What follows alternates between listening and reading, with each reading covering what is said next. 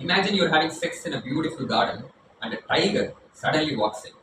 Then your penis will immediately shrink in because your desire to survive is greater than your desire to reproduce. And this biologically makes sense because you can always have sex tomorrow, but the more important task today is trying to survive. Now take the same scenario and replace the tiger with shame.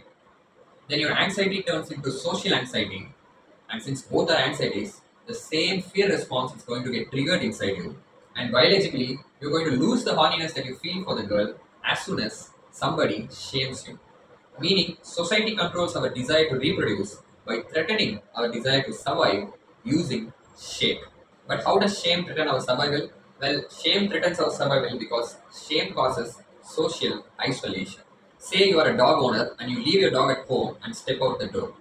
Then your dog immediately goes into a panic attack because a dog knows that wolves survive only in packs and a lone wolf always dies. So, since dogs are evolved from wolves, when you step out the door, your dog feels like its life is being threatened as it's getting physically separated from you.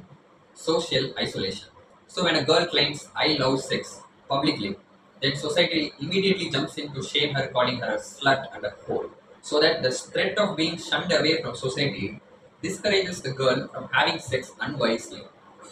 Meaning, society uses shame like a tiger to control our sexuality and our desire to reproduce. And the reason why society does this is society wants to reduce the number of unwanted orphaned babies. You see, back in those days, when a man and woman have sex in some heated moment of passion, then a newborn innocent baby, which did no mistake of its own, suffers its entire life because of that. But ever since the invention of condoms, sex has stopped producing unwanted babies.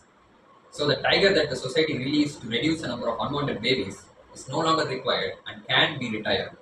But the tiger is still roaming around freely as nobody has bothered to cage it. And since the tiger is free, our dicks are caged, and when the tiger is caged, our dicks are free. Stay horny, stay subscribed. I'll see you in the next video.